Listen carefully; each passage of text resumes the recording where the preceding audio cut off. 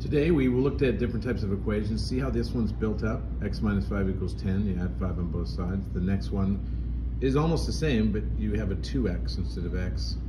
You have to divide, so it's a two-step problem. And then it gets a little harder when you look at this one. 4x minus 5 equals 3x plus 5 because there are variables on two sides.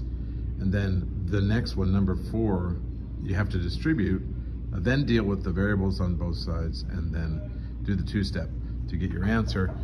We talked about rational and irrational numbers, the difference between them. They all fall under the category of real numbers. Rational means you can write it as a ratio, and that's a fraction. And it falls between the tracks of the number line. Irrational means they're decimals that don't have any pattern, and they cannot be written as fractions. So that's our summary for this morning's class.